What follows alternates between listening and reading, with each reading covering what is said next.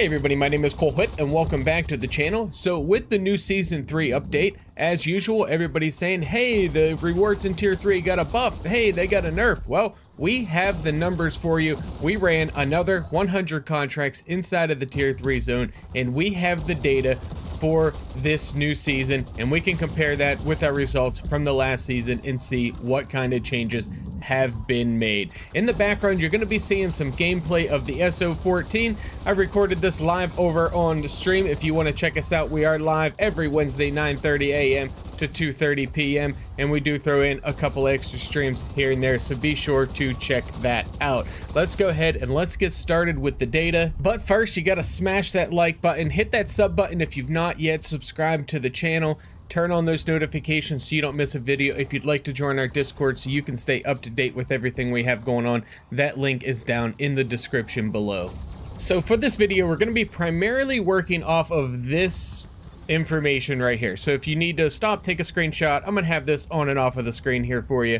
But that is the data that we've collected and a comparison with the Season 2 rewards that we got when we did that. And this is probably a series that we are going to continue probably every half a season, and we'll see if they do make any significant changes at all to the contract rewards inside of the Tier 3 zone. I am working on some Dark Ether rewards as well. Those are going to take a lot more time to compile that data, as you can only do 3 contracts each time, and I kind of want to do a comparison between the regular Elder, or not the regular Elder, the regular Sigil and the Elder Sigil, so that is going to take some time to get all of that data compiled. So when we start discussing what changes were possibly made from Season 2 to Season 3, the first thing I want to look at is how many rewards did we get in total. So for Season 2, out of the 100 contracts, we got a total of 296 rewards. So it comes out to about 3 rewards per contract on average. When we did this for Season 3, we got 296 rewards. So we matched exactly the same number of rewards that we got in Season 2 when we did this here in Season 3. So still about that same 3 rewards per contract. Now, I did see a couple of significant differences between Season 2 and Season 3. Now, whether this is completely relevant or I just had a bad 100 contracts in Season 3 this time around, that's for kind of you all to decide. You can use your own kind of personal experience there. But I did notice a reduction, a noticeable reduction in Epic Ether tools. I only got Epic Ether tools in 20 of the 100 contracts that I completed in Season 3.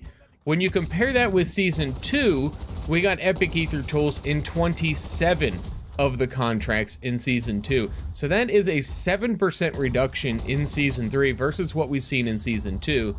It could have just been some bad luck, but that is a rather significant number versus what we saw last season. Now, another significant change that I saw was in the Pack-a-Punch 1 crystals.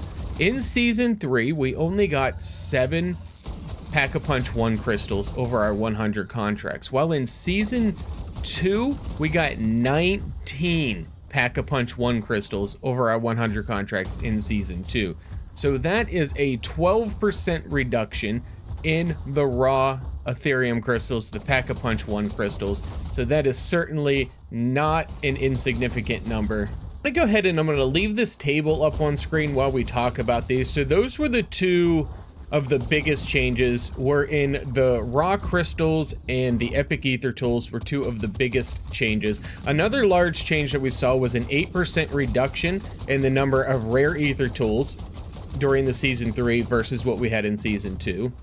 So then some of the other changes is we did get 3 tacticals like Monkey Bombs, Casimirs in Season 3 when we did not get any in Season 2.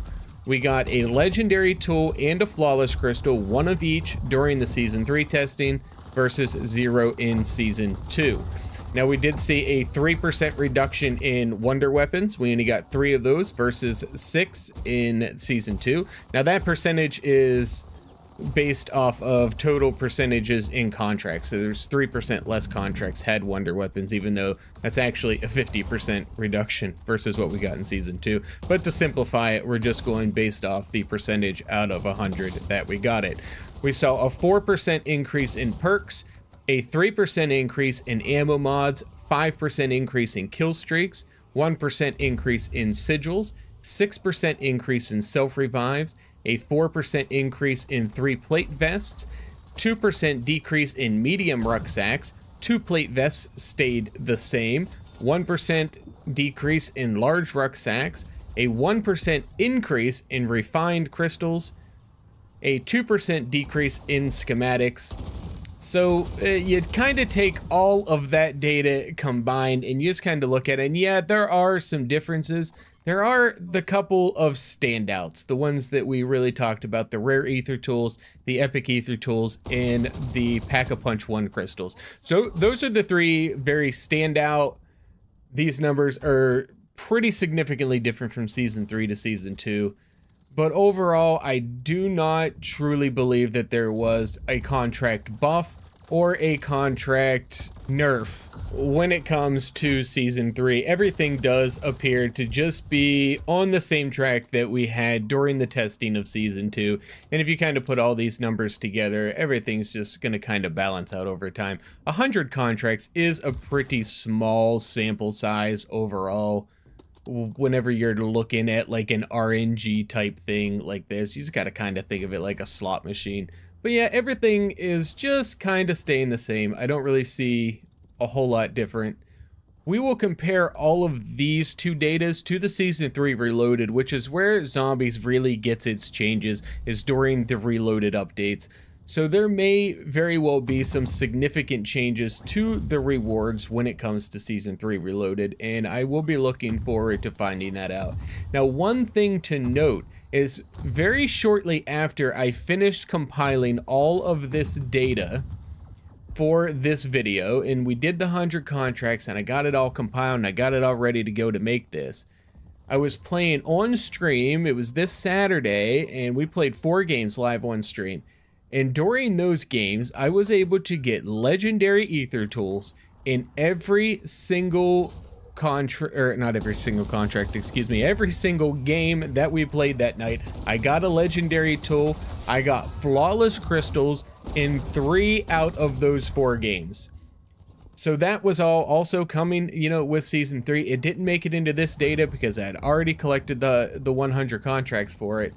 But maybe there is something to say about that. Maybe overall that there was a little bit of buff, but I really don't think that that is the case.